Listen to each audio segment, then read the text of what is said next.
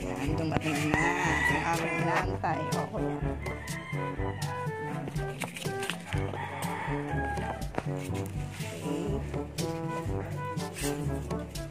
Okay.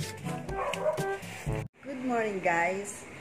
Hi, wake up. Well, good morning, guys. Welcome to my YouTube channel. Today, nakuha ko na po ang aking iniintay from Lazada. Microphone. Mahina daw po ang boses ko, kaya kailangan ko ng microphone. Mamaya po i-unbox ko to. Bye!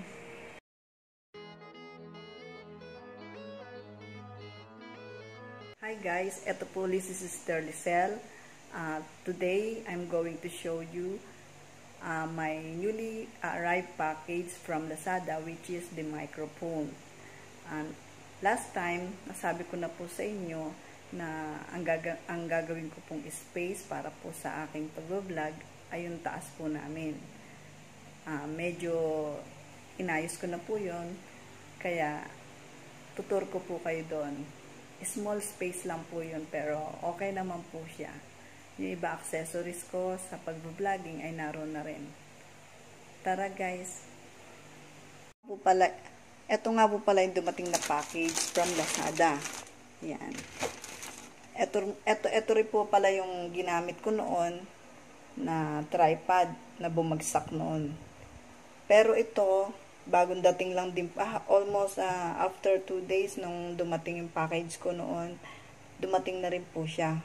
Late po siyang dumating. Hindi po siya sabay. Doon sa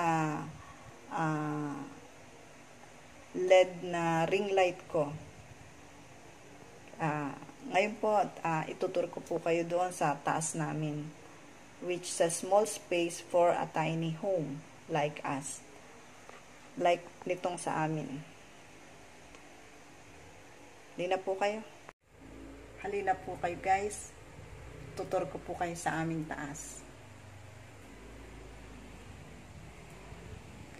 Ito po. Maliit lang po yung space namin, pero ayan. Hindi ko na po masyadong papakita yung aming kabahayan.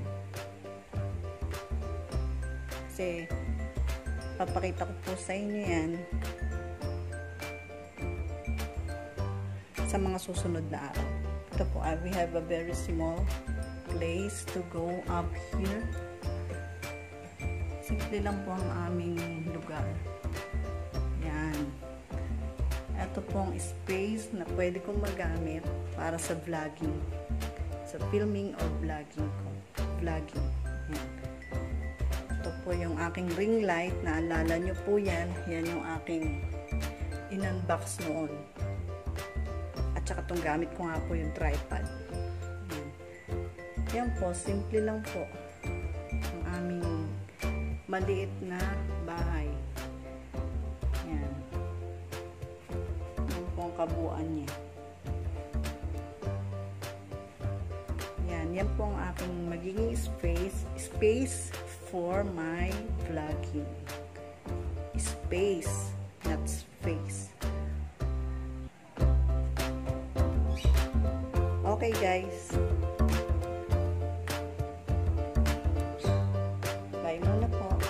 Hello guys, ito na po ulit ako. Umpisa na po natin mag-unbox itong padarating na package from Lazada. Tingnan na po natin.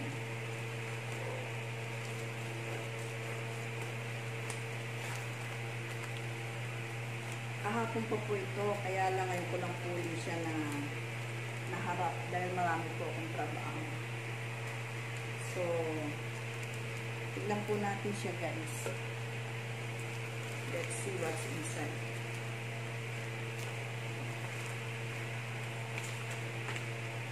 Delivery receipt. 805 po siya. 805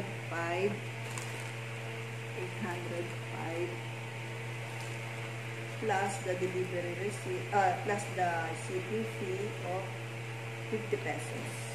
Kaya, may 50 pesos. Bali, 855 po ito.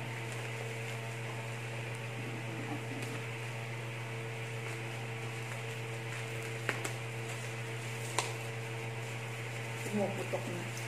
Hindi ko pa pumuputok na yung mga bubbles. Plastic.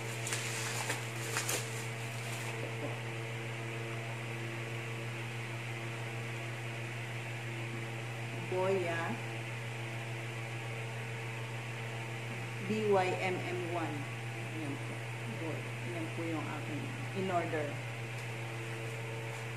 Tignan po natin sa loob. Let's see what's inside.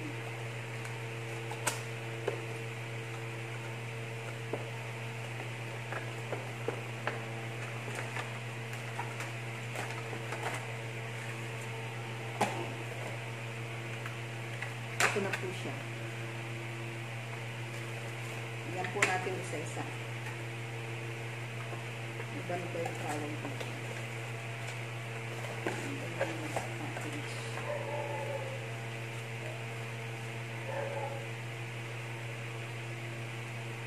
Universal cardioid microphone. Po ba yun? Po ba ang basa dun?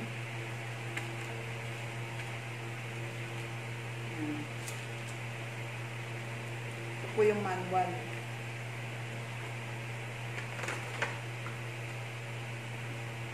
Yan guys. Ito po yun. Tapos, ang microphone niya, yun. Naka-insert na pupulot na pala siya. So, ipapasok lang siya dyan.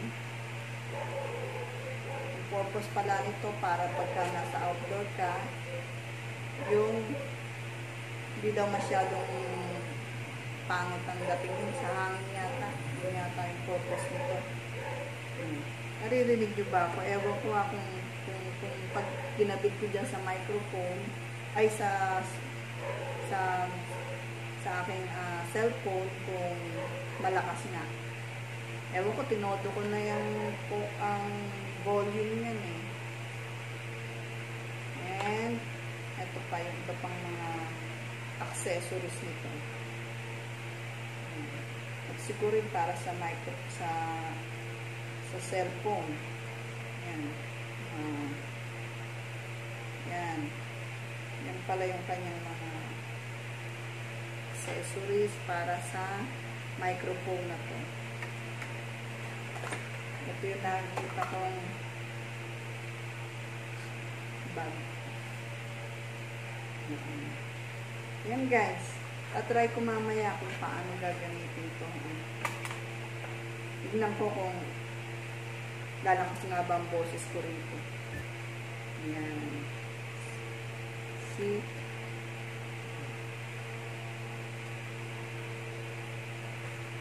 Ganyan pala siya. Try ko mamaya ha.